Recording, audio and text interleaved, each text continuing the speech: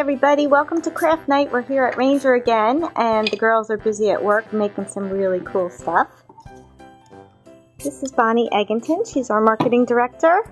What are you working on, Bonnie? Hi, Patty. I'm working on a bunch of ornaments, and the latest and greatest that I just love are the new distress inks, the seasonal distress from Tim, the winter collection, and I used it to make a really quick 5-minute, not even 5-minute project with memory frames.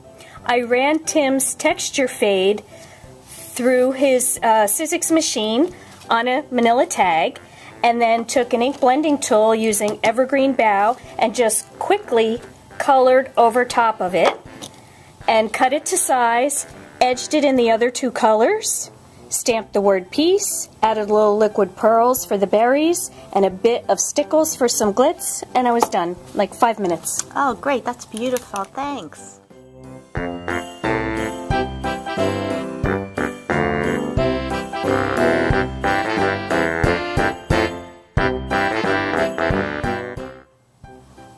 Next we have Terry Horvath. She's our sales assistant. Hi. Hi Terry, what you making? I made this memory glass frame with Tim's seasonal stuff set, and I ran his embossing folder with the foil sheet through his vagabond, and then I just added alcohol inks and just dropped it on various points, my favorite colors, and then I used the frame and took glue and seal, and glue and seal has this handy brush, as most of you know, and I just painted on the glue and then sprinkled our embossing powder, Roman gold, and then assembled it together to make this lovely ornament. Oh, that's so pretty. Gorgeous. I love it.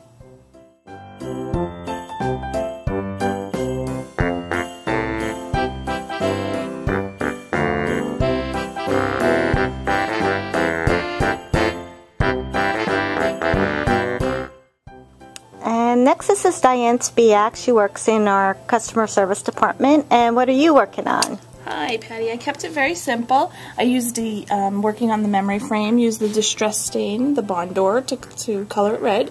And then I used the hero stamps, the snowflake, and just a black ribbon. Beautiful. Thanks. You're welcome.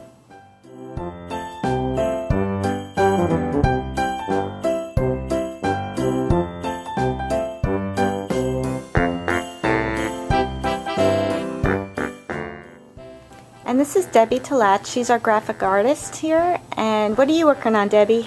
Actually, I did an angel. I stamped that out and embossed it with the black superfine detail embossing powder.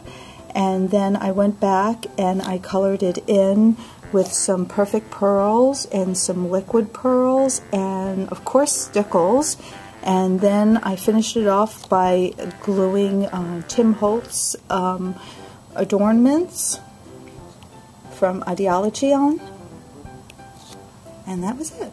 That's beautiful. Thanks. You're welcome. And here we have Patty Behan, our marketing coordinator and videographer. Hey Patty, what are you working on with memory frames and glass? Well, with mine I used perfect pearls and I painted with them.